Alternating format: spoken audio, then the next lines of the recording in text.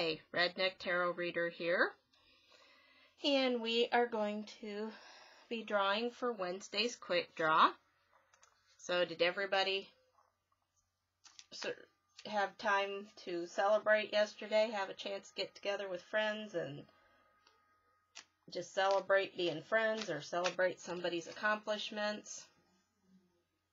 So, okay, so tomorrow we are going to have a major card, which is Temperance.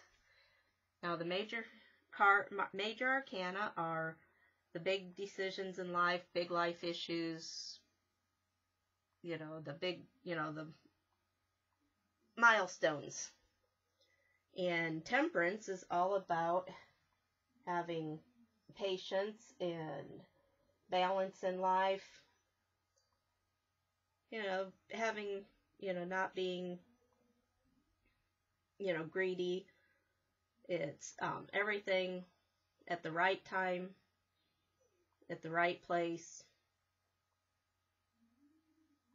And so we are going to pull the book and see what it has to say about temperance.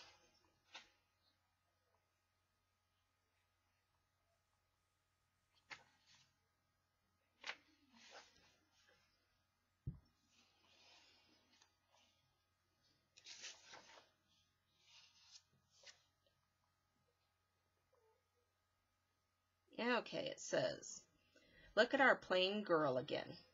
She is, first and foremost, fully herself, completely in her body, centered and calm.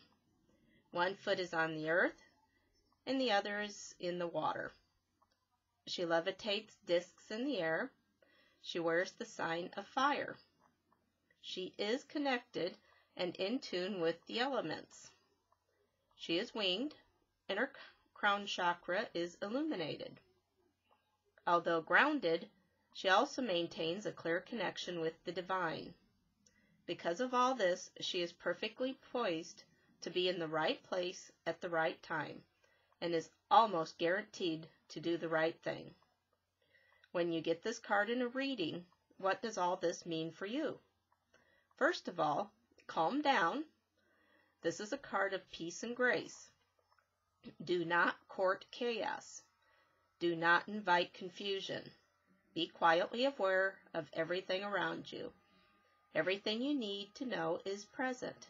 Feel it. React appropriately. Temperance is more complex than moderation. It is more like Buddhism's Noble Eightfold Path, and its emphasis on right. That version of right is not black and white.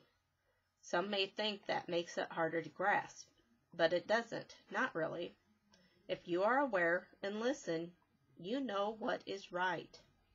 So, tomorrow it's all about not courting chaos and having patience, and you will know what you need to know at the right time in the right place.